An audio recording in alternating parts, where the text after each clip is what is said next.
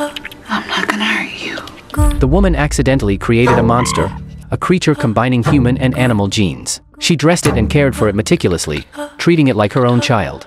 Most surprisingly, its intelligence was off the charts. The creature could easily solve complex mathematical problems. Yeah, you made a connection. But its behavior grew increasingly bizarre. That's crazy. Well, then do something.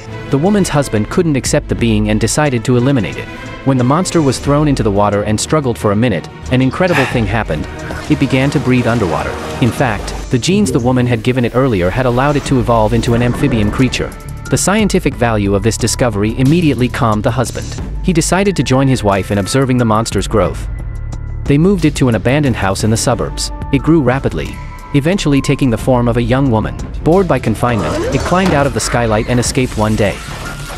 The woman and her husband immediately gave chase, only to find the monster had grown wings. Just as it was about to fly away, the husband pleaded for it to stay. We love you.